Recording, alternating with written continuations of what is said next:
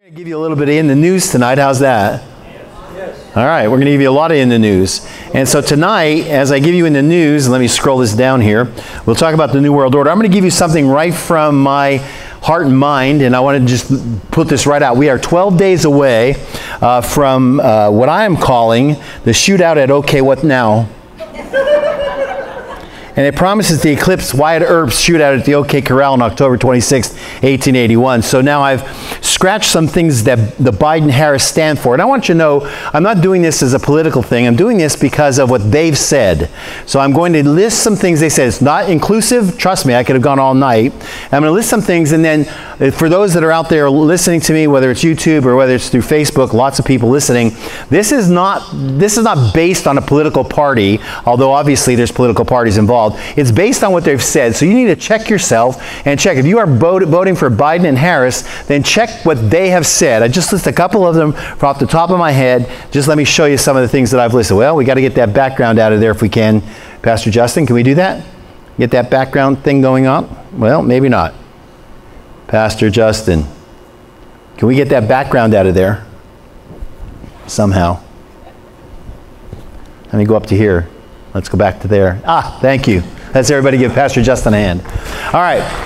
So a vote for Biden and Harris, this is what they have said, is more taxes, expanded LGBTQ rights, abortion backing, oppression of people of faith, evangelicals. We know that. They're coming after us, they said. She said. Renew Iranian arms deal. Horrible. Rejoin the Paris Climate Accord. Waste of money. More gun restrictive laws. Renew Palestinian funding, which goes right to terrorists. Advance the Green New Deal, which will mean an increase in gasoline tax. It'll mean eliminate fracking, corporate energy consumption tax, and a cutback coal production. They will increase the UN support, which Trump has not. More government agencies and more red tape, more handouts, open borders, sanctuary cities, less police funding, etc., etc. And I could have gone on and on. Now, a vote for Trump-Pence is totally opposite of everything listed for Biden-Harris. And then some. So I want you to understand that this is not just a political race. This is something that is really the future of America as we know it. It really is. This is a very, very crucial time. Let me give you a couple other things that we're talking about since we talk about socialism, how America is going. Let's talk about Venezuela, what's happening. Will the U.S. go the way of Venezuela? Scary parallels. So here's how Venezuela ran out of food. Prepping began to be frowned upon by the Venezuelan government. In 2013, many began to suspect that the outlook for Venezuela was grim when prepping became illegal. It became illegal in Venezuela. Attorney General of Venezuela, Luis Ortega Diaz, called on prosecutors to target people who are hoarding basic staples with serious sanctions. Shortly thereafter, grocery stores instituted a fingerprint registry to purchase food and supplies. Families had to register and were allotted a certain amount of supplies to prevent hoarding. Now let's switch to the United States. Early in 2020, supplies began to be difficult to find due to the outbreak of COVID-19 and the potential of lockdown. When folks couldn't find basics like toilet paper and fingers, immediately began to point at preppers and hoarders. The word hoarding is being repeatedly used throughout the news reports. They're already working to paint preppers as bad and selfish people. This dialogue is still in place, with people being shamed for large purposes when in fact they're simply getting necessities for a large family. Let's go back to Venezuela. It wasn't long until the basics were incredibly difficult to acquire.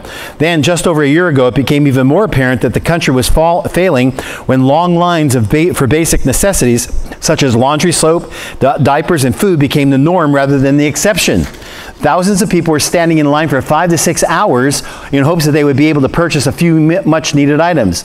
Let's go to the United States. Writers on the website have talked at this website here. I've talked about shelves being cleared way back in March. What we may see in a shortage after halting many exports from China, and that's happening. And the fact that in most parts of the country, the supply chain is clearly broken. Bare spots in local stores. Many areas still have limits on how many packages of toilet paper, cleaning supplies, and canned goods customers can purchase months after the original panic-fueled shopping sprees. It's not in Alabama, but I promise you it's in other parts of the United States. Let's see Venezuela. Let's continue the parallel. Shortly after the story broke to the rest of the world, the propaganda machines shifted into high gear. As the government began to ration electricity, it was announced that this was not due to economic reasons at all, but instead was a measure of their great concern for the environment. Okay, let's go to the United States. We're looking at you, California, where PG&E, the largest power provider in the state, has shut off the power to people in rural areas repeatedly over the past couple of years to, quote, prevent wildfires. Millions face the hottest days of the summer without electricity. Back to Venezuela. As stores struggled to provide the essentials to customers, the government stepped in to help.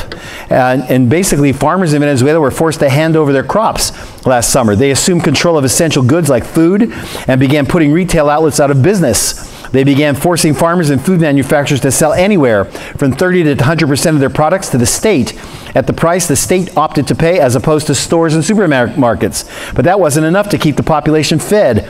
Isn't that astonishing how much less motivated people are to produce food and supplies when they're no longer allowed to benefit from their hard work? Historically, collectivism and farming have never gone successfully hand in hand. This January, the government told citizens of Venezuela that they would need to produce their own food. Let's go to the United States. As our supply chain devolved, it was learned that farmers in the United States were unable to get their products to market due to logistics issues. The closed packaging plants and totally different marketplace. Processing plants across the country were shutting down as more and more employees became ill. At least 10 large meat packing plants have closed due to the virus. Distribution issues have farmers dumping thousands of gallons of milk, plowing under vegetables in the field, this is in America, and leaving potatoes to rot. To summarize, farmers are losing billions of dollars and people are going without food, while the food we have is left to rot. Hopefully, President Trump's new $19 billion plan will allow the federal government to play matchmaker between frustrated farmer and hungry families. So while nobody has insisted farmers hand over their crops yet without compensation, the government is clearly getting involved in the distribution of food. Venezuela. Eventually, all the measures the government of Venezuela took to hide the catastrophic collapse from the citizens could hold up no longer. Venezuela right now is out of food. It only took 3 years from their first report about making hoarding illegal for the once oil-rich country to fall into a ruin so extreme that there wasn't enough food for everyone. The United States. While we are by no means at the point where there is no food, there are all sorts of warning signs that they could come, and sooner than expected. Many aspects of our system are crumbling, and the supply chain is definitely broken. Stores are already preparing for the second wave of shortages, and a simulation has predicted a 400% increase in the price of food by 2030. And then, side note, I'm sure it's merely a coincidence, but Venezuelans lost their firearms around the same time hoarding was deemed illegal. Were you aware that Venezuela banned guns for private citizens a mere 4 years ago? 2012. Although the country was already in trouble, 2016. Although the country was already in trouble, it seemed like that was the beginning of the end. Under the reign of Hugo Chavez, the government introduced a law that banned personal purchases of firearms and ammunition in an attempt to improve security and cut crime. At that time, Chavez's government said that, quote, the ultimate aim is to disarm all civilians. Most Americans are well aware of the concentrated efforts across the United States to undermine the Second Amendment. Over the past 9 years, it has been operating. The side-by-side comparison is certainly not identical to the crisis in Venezuela, but there are enough similarities that you should be very uncomfortable with our present situation. So as we see the things that are happening in Venezuela, and we look at America wanting to go to, not everybody, but a lot wanting to go to socialism, man, it's pretty scary. Let me give you this next one as we come on. This says this, COVID's Trojan horse, the Great Reset and the Green New Deal. The climate alarmists in our day would have us believe that a grave environmental crisis exists, one that requires immediate and drastic action in order to save our planet. The leaders of the United Nations tell us that the solution requires all nations to submit to a central government, and they call it a new world order. Let me show you my title today that I've been giving for the last 15 years. So as we see it, they're calling the United Nations calling it a new world order. Every government should submit to it. The UN strategy for resolving the climate energy crisis consists of 17 goals that fall under the Agenda 2030. I've talked about it before. These objectives, however, go far beyond protecting our environment. They call for a Marxist type of government that distributes wealth evenly among all nations and all people. The World Economic Forum, WEF, refers to this, the redistribution of wealth, as the Great Reset. The quote below comes from Fox Business website regarding the WEF's meeting in June of 2020. We're still in the earliest phase of the Great Reset, they say. The full plan won't be rolled out until January 2021. Does that hit any notes with you? When the World Economic Forum will host its annual meeting in Davos. The elites at the World Economic Forum can effectively control economic activity on a scale that has never been achieved before. The words effectively control economic activity sound remarkably similar to the words of Revelation chapter 13, which describes how the beast, the Antichrist, will control all buying and selling in the world. Agenda 2030 then, and its United States equivalent, which is the Green New Deal, are the engines behind the coming economic control that the elite globalists plan to impose upon the world. The Marxist nature of these programs is slavery, but by any other name. According to Wikipedia, the Green New Deal, GND, is a proposed package of the United States legislation that aims to address climate change and economic inequality. Same as the UN's 2030. A Washington Post article on February 11, 2019. GND resolutions calls for a 10-year national mobilization following as its key goals the following: guaranteeing a job with a family-sustaining wage, adequate family medical leave, paid vacations, retirement security to every single person in the United States. Providing all people of the United States with high-quality health care, affordable, safe, and adequate housing, economic security, access to clean water, clean air, healthy and affordable food, and nature. Meeting 100% of the power demanded in the United States through clean, renewable, and zero-emissions energy sources. That's just not going to happen. Listen, repairing and upgrading the infrastructure in the United States. Listen to this. I've said it before. This is absolutely ludicrous. Upgrading every single existing building in the United States and building new buildings to achieve maximum energy efficiency, water efficiency, safety, affordability, comfort, and durability, including through electrification. You know what that's saying? That's saying that every building, so let's start with the business buildings first. Every single building is going to have to be upgraded. You know what that means? If somebody doesn't upgrade it, they're going to tax them. They're going to burden them with a fine. And so this is the Green New Deal. The Green New Deal legislation leaves no aspect of human life outside of the realm of government control. Its description on the CNN website provides a frightening and chilling depiction of just how the elite would control all areas of our lives under the Green New Deal. A totalitarian government would guarantee the well-being of everyone in the United States. That's a joke. It would regulate all aspects of one's employment, housing, healthcare, availability of food, and of course clean up the environment, which is a secondary objective of the plan. It would ensure equal outcomes for all, with the elite choosing the nature of such outcomes. Doesn't that sound a little bit like being in prison to you? It does to me. The response of the world to COVID-19 has given the globalists confidence that they can control people through fear. Might there be climate lockdowns in the world's future? Listen to this. A member of the UN's Committee on Developmental Policy, Mariana Mazzucato, recently wrote the following, quote, "Under a climate lockdown, governments would limit private vehicle use, ban consumption of red meat, and impose extreme energy-saving measures, while fossil fuel companies would have to stop drilling." This is not a conspiracy theory. This is what they actually want to do. Can you imagine them telling you that you cannot have steak or a hamburger? Can you imagine that? That's what that's talking about. That you're going to be fined if you're on the road, that from Monday and Tuesday you can't have any gas-driven vehicles on the road? Listen to what they're doing. Despite what he said in a debate, Joe Biden and the Democratic Party fully support the Green New Deal and will work for its full implementation should they prevail in the election in November. The leaders of WEF fail to point out, however, the pain and suffering that will come from the move away from fossil fuels, as they envision under the UN's Agenda 2030 and its counterpart, the Green New Deal. The planting, maintaining, and harvesting of crops requires a tremendous amount of fossil fuels. Beyond that, the food would never make it from the farms to our grocery stores without diesel fuel powering millions of trucks as well as numerous trains. And without fuel, it would be a very long walk for most of us to get our food home from the grocery store. Alternatives do not exist for all the fuel needed to support all the activities needed to meet the demands of even a fraction of the population of the United States, let alone the world. So it continues to go on. Climatologist Dr. Pat Michael says eliminating all fossil fuels will reduce the average Earth temperature by 0.14 degrees Celsius. That's an extremely small degree, and it puts humanity back in the Stone Age. The implementation of the Green New Deal would lead to record high fuel costs, and with that soaring out of control, food prices also. The economic fallout would devastate life in the United States and lead to starvation on a massive scale, like in Venezuela. As Dr. Michael said, it just might push us back to the Stone Age. But don't panic. The Lord told us thousands of years ago this is exactly what would happen. Bible prophecy provides a biblical context for the future New World Order. The current climate change hysteria furthers Satan's agenda for a world government. The Bible describes the man of sin, the Antichrist, will have reins on the world government handed over to him. Also be a world religion that will help subject all things under his evil control. I'll share more about what happened this week with the Pope. Listen, the man is going to rise from what we know as Europe, Daniel chapter 7 says.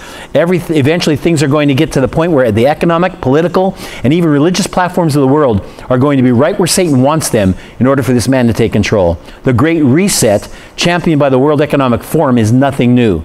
Both Daniel and the Apostle John prophesied about just such a world government would emerge during the tribulation. Daniel 7, Revelation 13.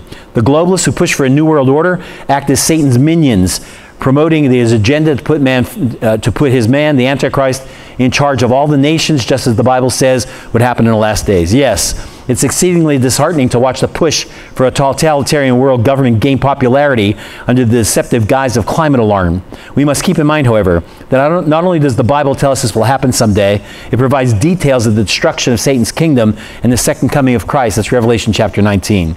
The Lord will totally destroy both the Antichrist and his kingdom at his second coming.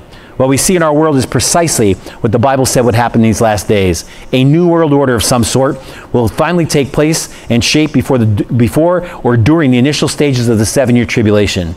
We already see the planning for this new world order in the United States Green New Deal, in Agenda 2030 of the United Nations, and in the Great Reset of the WEF. All these programs have the same goal of unifying the world under the control of the elitist globalists. This is not a conspiracy theory. This is what's happening. The Great Reset will not be the utopia the WEF have advertised it to be. It will enslave all who are alive at the time. The good news is that we will already be with Jesus in the place he prepared for us before the Antichrist rises to world power. That's in John 14, 2-3, 2 Thessalonians 2, 1-8. For God has not destined us to wrath, the Bible says, but to obtain salvation through the Lord Jesus Christ, who died for us so that whether we are awake or asleep, we might live with him, 1 Thessalonians. So listen, I've been talking about it over and over again for years, and now we're starting to watch it come to play real quick, in real time. Let me give you this one. This article says, what will happen if the Democrats pack the Supreme Court? This is pretty amazing. Listen to this. Democrats flirting with court packing could destroy the Supreme Court, and with it, America as we know it. How's that so severe? The following is a reasonable scenario. Amy Coney Barrett is confirmed to the Supreme Court, which gives the conservatives a 6-3 advantage. Then in January, having retained the Democratic majority House, a President Joe Biden, if he's elected, and a newly Democrats-controlled Senate decide to undo the advantage. Congress passes and Biden signs a new law expanding the court to 15 members. Biden appoints 6 new liberal justices, handing the left a 9-6 majority. What happens when the Republicans then regain power and they want a 60% conservative advantage? As a bit of algebra shows, to reverse the Democrats' 9-6 advantage, they'd have to expand the court by 7.5 members. Of course, they can't nominate half a justice, so they probably round it up to 8. Regardless, the Republicans, to gain a 60% advantage, must expand the court by more than the Democrats did, by 8 as opposed to 6. With each switch in power, they'd have to expand the court size by 50%. The key thing to note is that they would have to expand the court not by a constant number, but by a constant percentage, because there's no law, no constitutional law that says how many there has to be. This is what would cause exponential growth. Let's err on the side of being less alarmist and assume that switch would only occur every 10 years instead of every 4. Let's similarly assume the parties would only insist upon a 60% advantage. Under those minimal parameters, the court would expand by 50% every 10 years. In 100 years, the court would grow by a factor of approximately 58. And instead of 9 justices, the Supreme Court would consist of 522 justices. Imagine the following scenario.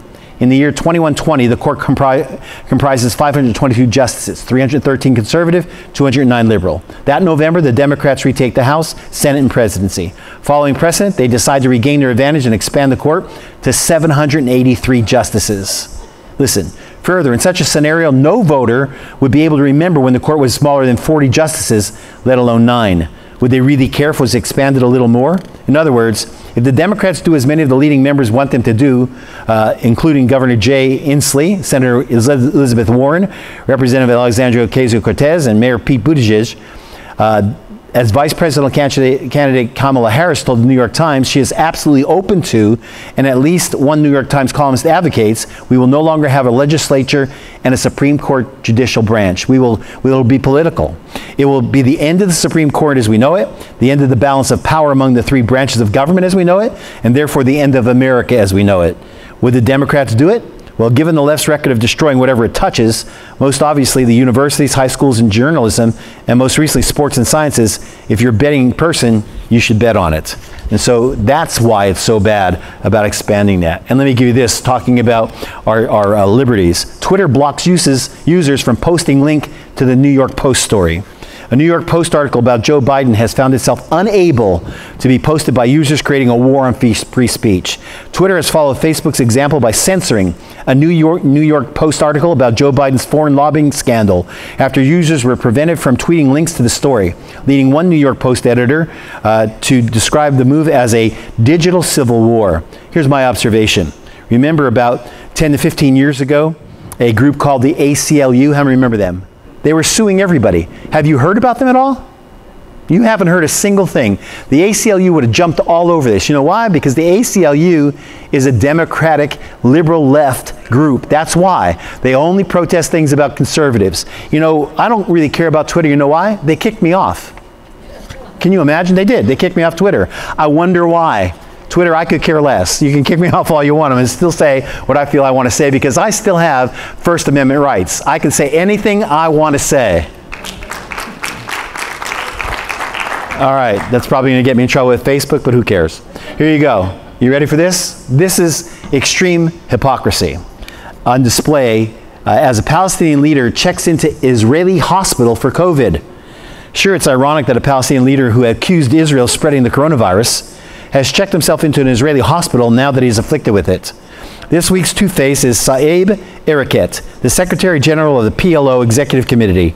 He has served as the PLO's representative to various negotiations and as Yasser Arafat's spokesman to the foreign news media. Among the blood libels that Erekat has spread against Israel was his loudly publicized claim in 2002 that Israel massacred more than 500 Palestinian Arabs in Jenin. The actual number was 53, and they were terrorists who were killed in battle. A more recent anti-Israeli slander for him was his announcement on March 20th that Israelis were spitting on Palestinian cars and property in order to transfer the coronavirus to them. I'm quoting. When Erekat himself came down with the disease last week, though, he had many Palestinian Arab hospitals to choose from. He could have opted to be treated at the hospital closest to his home, which is the Jericho Government Hospital. I've been to the government Jericho Hospital. I wouldn't take my dog there. Or he could have gone to one of the 15 hospitals in PA-occupied areas. But no, Erekat insisted on being taken to Hadash Hospital in Jerusalem neighborhood of Ein Kerem. And the kind folks at Hadassah took him in. Despite all the Jewish blood on his hands from all those years of terrorist attacks perpetrated by the organization of which he was and is a senior representative. I'm sure that it was a wise decision by Erekat from a medical point of view. Any Israeli hospital is better equipped than any of the PA's hospitals. If you have COVID-19, Jerusalem or Tel Aviv or Haifa is the place to go, not Ramallah. But the question is why? It's not because Israel prohibits the PA from training doctors. It doesn't. And it's not because some Israeli blockade prevents the PA from importing medical equipment. There's no such blockade. Rather, it's because the PA prefers to spend its money on guns, not butter, or in this case, guns and terrorist salaries, not ventilators. The PA has one of the largest per capita security forces in the world. The Palestinian Shihab news agency reported last year that the PA has 65,000 troops. The PA spent more than $1 billion on those forces in 2018. What in the world does the PA need 65,000 troops for? It's not like the PA has ever fought any wars or is threatened by any country in the region. According to the Oslo Accords, the PA security forces are supposed to apprehend terrorists, but they've never taken that obligation seriously. 28% of their total budget goes to their military. Hassan Kushish, vice president of the PA's Legislative Council, told the Arab media the security expenditures are much higher, reaching 35% of the public budget. Another big chunk of the PA's annual budget is used to pay imprisoned terrorists. In 2017, the PA paid $160 million to terrorists in Israeli prisons, another $183 million to terrorist families.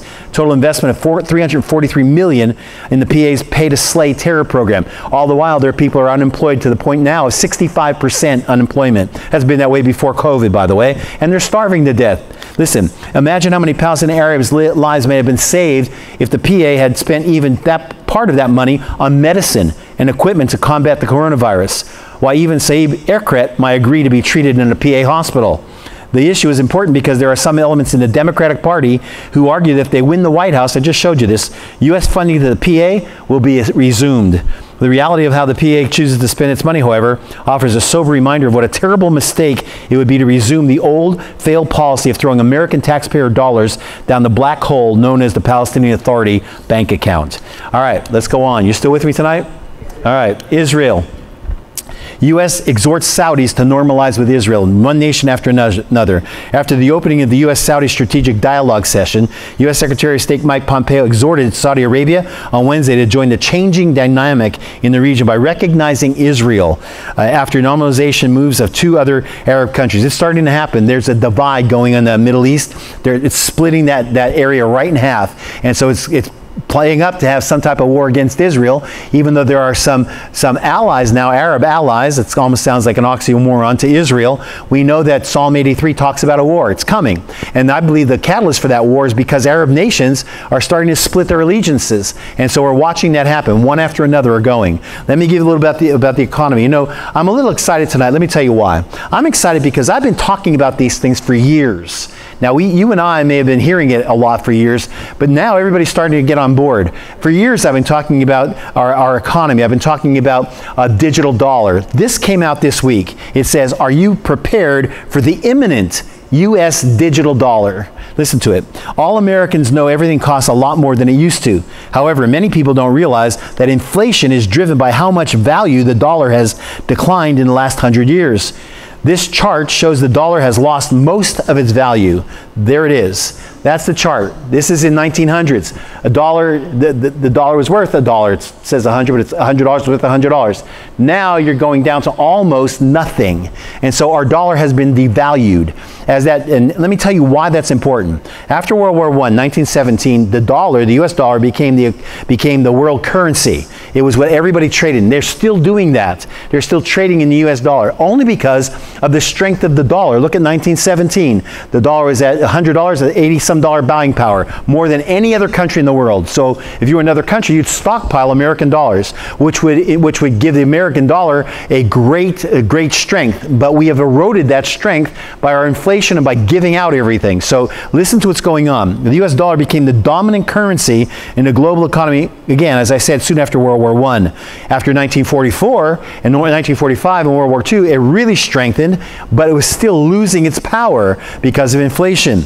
So, however, there have been several global reserve currencies in the last 700 years, with an average span of 94 years. These were the reserve currencies in the 1400s, 1500s. Portugal, 80 years it had a reign as a reserve currency of the world. They were all buying Portuguese money. Spain, the Spanish dollar, 110 years it reigned. Netherlands, 80 years. France, 95 years. Britain, 105 years. And America right now is over 100 years. But this is the extent of a world power having a reserve currency in their money. The U.S. can accelerate the dollar's loss of status as the global reserve currency, and it has been doing so by escalating debt and increasing inflation, which is now officially a Fed policy, declining domestic saving rates, and rising deficits. There have been discussions for several years about replacing the dollar with a variety of currencies, including the Amero for North American Union to correspond to the euro of the European Union.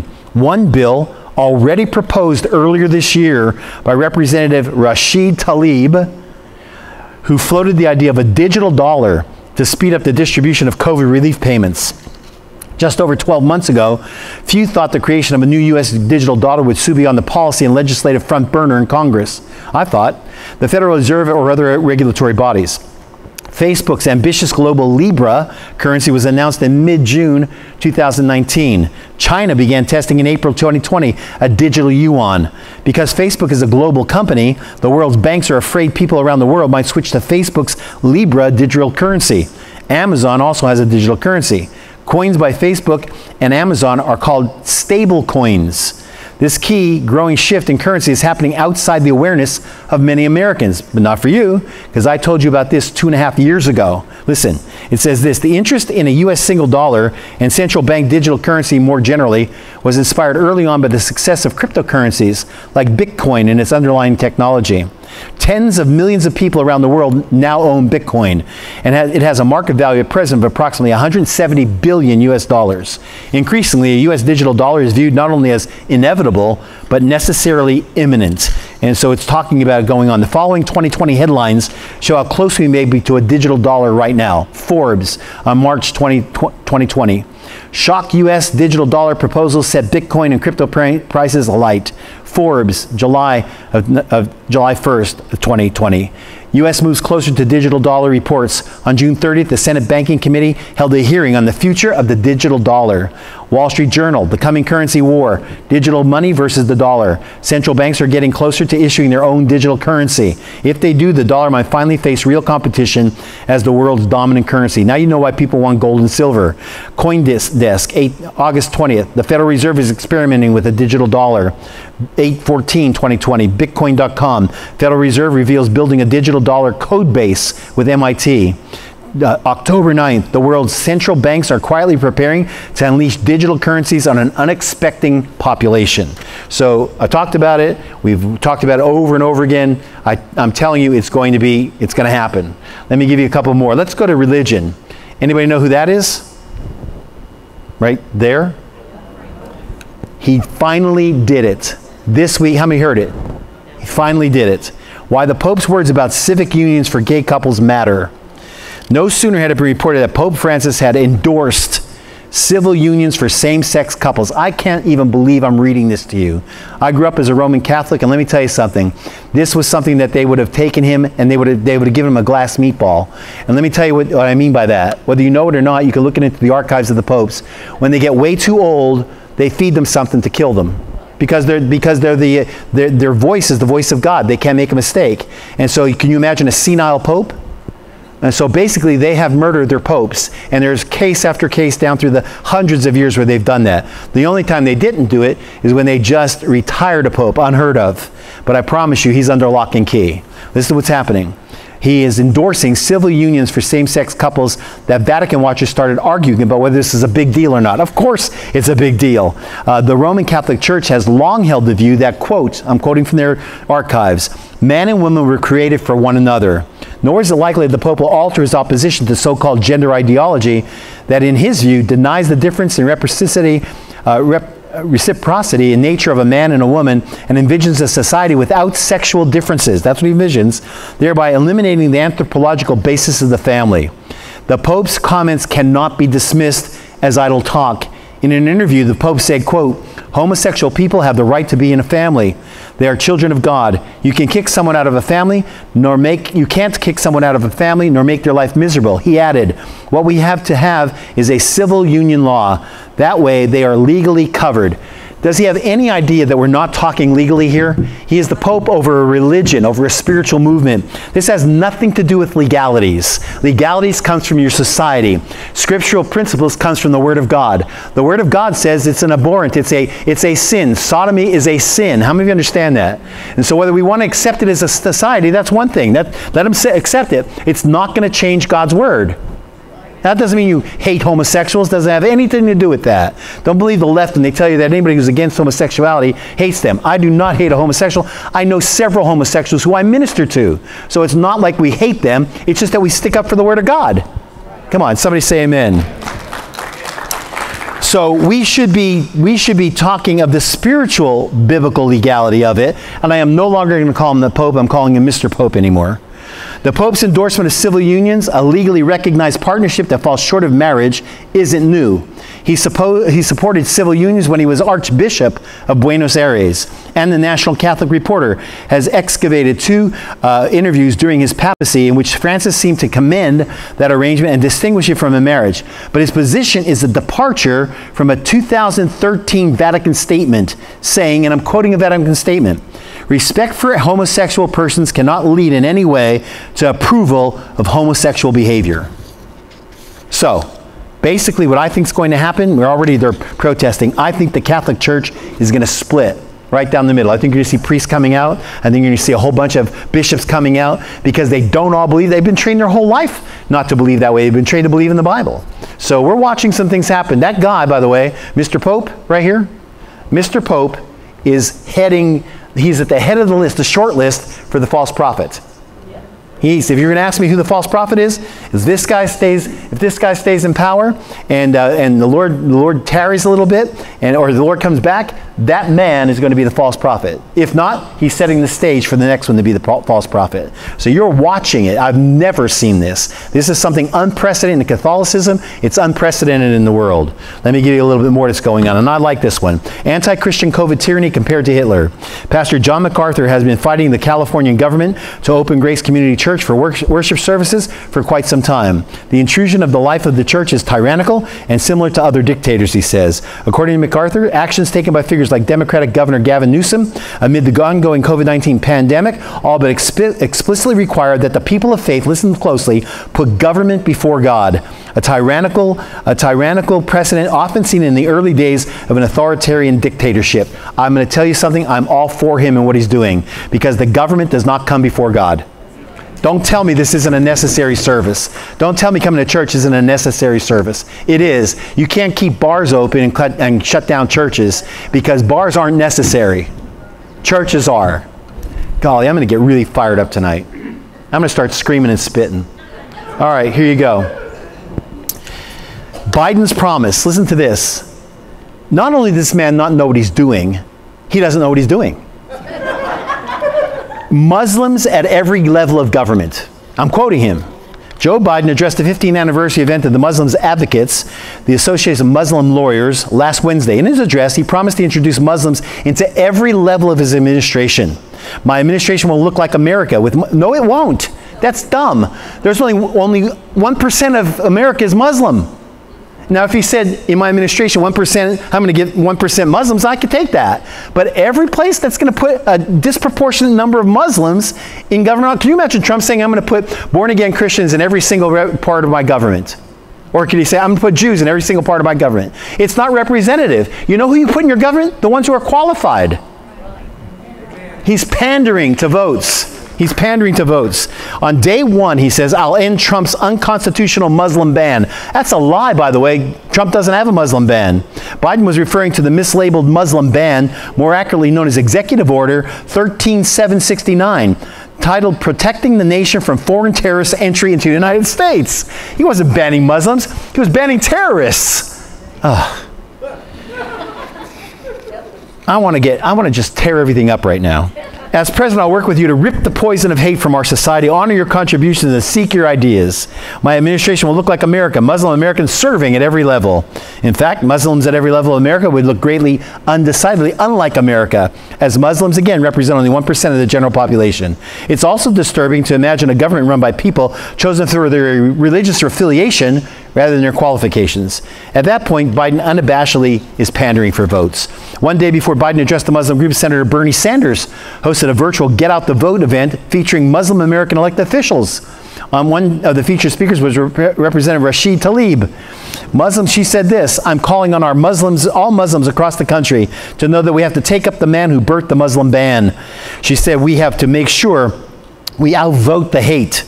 Ironically, despite her declaration to battle hatred, Tlaib, an American-born descendant of Israeli Arabs, has been accused of making anti-Semitic remarks. Biden has been courting Muslim voters during his entire campaign. In July, he gave a virtual speech to Engage Action, a Muslim advocacy group. During the address, he quoted a section of the Quran, which he thought sounded benign, but had significance recognized by Muslims, alluding to the jihad, a holy war against all non-Muslims. He quoted something that represents in the Quran. This man, I mean, he really needs. He quoted something in the Quran that says death to all of the people who are non-Muslim. That means him and his family. What is this guy thinking? That's right, he's not. All right, let me give you a couple more. God, I'm on tonight. Two different Jewish tribes choose different candidates. This is good. You should know this. Among the least surprising poll numbers to be published recently were the results of the Pew Research Center survey that reports the sizable 70% of American Jews say they are voting for former Vice President Joe Biden, while 27% are planning to cast their ballots to re-elect President Donald Trump. Equally surprising were the results of two other polls. One was an AMI poll, a magazine poll, that showed that American Jews who identify as Orthodox, that's Hasidic, backed Trump over Biden by a whopping 89%. to a smaller percent for Biden. From I-24 News showed 63% of Israelis preferred Trump, Israelis living in Israel, while only 19% wanted Biden. That Israelis like a president who likes them so much is hardly a shock, in much the same way that most citizens of the Jewish state didn't like President Barack Obama. Most American Jews being liberal, while Orthodox and Israelis lean to the right. You know why? Because Orthodox Jews take the Torah as serious. They take the Torah as God's word. And they know that Biden is not backing God's word. So Orthodox Jews are going to vote for Trump because they know, forget about what you think about Trump, whether he's crass or whether he's crude or whatever, he's backing some of the things of God's word. And whereas Biden's backing nothing of God's word. So most American Jews are liberals, but the Orthodox and Israelis lean to the right. It's not for nothing that the Jewish Democratic Council has produced ads that more or less accuse Trump of being a Nazi.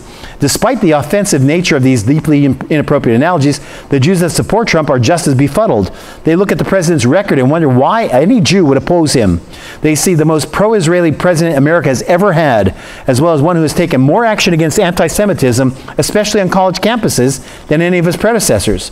They also trust someone with the kind of close personal connections to Jews that Trump has in the form of a daughter who converted to Judaism, Jewish grandchildren, and close Jewish associates who have played roles in shaping his policies. At the heart of the difference between the Jewish Biden and Trump voters is faith. Liberal Jews who see voting for Biden as a no-brainer are in many instances the products of a culture that is far more interested in the universal aspects of Judaism and Jewish identity than its more parochial ones. For the overwhelming majority of non-Orthodox Jews, the liberal social agenda of the Democratic Party is what they consider to be the core of Judaism. The old and somewhat unfair joke that holds that non-Orthodox or Reform Judaism is the Democratic Party platform with holidays thrown in. Many liberal Jews still care deeply about Israel and its security. Nevertheless, it is not anywhere close to being their top priority. All right, astronomy report for the week. You ready? Yes. Okay. Here's what's happening in the astronomy. You know, the stars are for signs, seasons, and times. So, several interesting events are happening in the skies this week and this month. The month is unique because we have a second full moon at the end of the month. And remind you, the Jewish calendar is based on full moons. This is their high holy days. They just celebrated several of their feast days. This is not without significance. It's an interesting fact, by the way. You lose 2 minutes of daylight each day through the end of the month. This month, watch for the moon this week. This month, to sweep by Jupiter and Saturn each evening about October 21st, 22nd, and 23rd. You can see it with the naked eye. Look south to southwest. Jupiter is the brightest of the two. Watch for the moon to swing by Mars around dusk on October 28th, 29th, and 30th. And then Halloween, October 31st, Halloween night, a rare blue moon. It's called the Hunter's Moon, is going to appear in the sky. It's the second full moon of the month. And by the way, does it have significance? Yes. What is the significance, Pastor Mark? I don't know, other than the fact that it's right before voting day. All right, let me give you my weird news and we'll close it out tonight. How many of you ever grown pumpkins? How many of you ever grown pumpkins? What's the biggest size pumpkin you ever grown? Weight-wise? How many pounds? 3? There you go. Great Pumpkin squashes the competition at annual weigh-off. Minnesota horticultural teacher Travis Geiger watered his winning entry 10 times a day. Being cooped up at home due to the pandemic paid handsomely for a Minnesota horticultural teacher who used the extra time to constantly water and feed a massive pumpkin that recently won this year's Half Moon Bay Pumpkin Contest in California. Geiger, 40, then drove his gargantuan gourd for 35 hours to see his hard work pay off at the 47th World Champion Pumpkin Weigh-Off in Half Moon Bay, south of San Francisco, where his winner came in at 2,350 pounds. And by the way, it's not the largest. The first time he won $16,000 for it, which is about $7 a pound. His pumpkin was the second heaviest ever weighed at the 40-year-old event, but it's still far from a U.S. record. That was in 2018 when a grower in New Hampshire produced a pumpkin weighing more than 2,500 pounds.